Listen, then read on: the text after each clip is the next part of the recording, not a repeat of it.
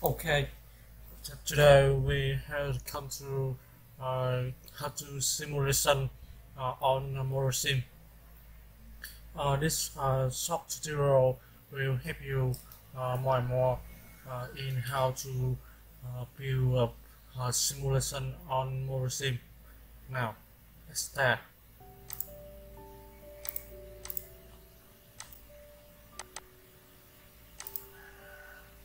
Yeah, at first we open ModelSim. Uh, how and for any guys who don't know how to install ModelSim, you can see previous video about is my channel to know how to play about it. And now at first we need to create a project. You type in name and choose the location on your computer, and now you should choose library work std file, and you add existing file, any file can Verilog or VHDL or system Verilog. It's up to you. Yeah, his actual system now sorry, his actual Verilog file. After add the file, we combine. You choose combine on to combine on a file. If combine okay, you will see green and see successful on the combine window. And now you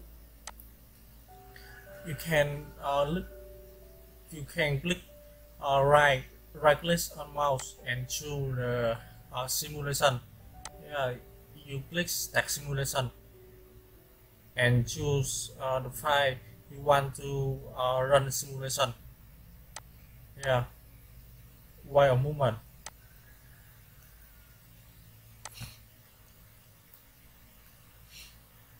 Yeah, and now we need to activate to see the waveform, the signal. As you can see, many signals in this module occur in the waveform windows. Yeah, you can edit the waveform window by click your mouse. And you can select some value, for example clock, for example reset. You can choose the value high playlist and choose what value you want.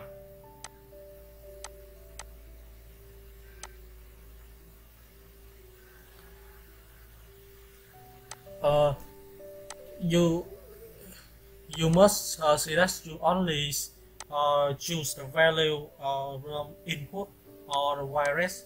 You can value of output, and you run simulation. Thank you. That's all for today. Thank you very much.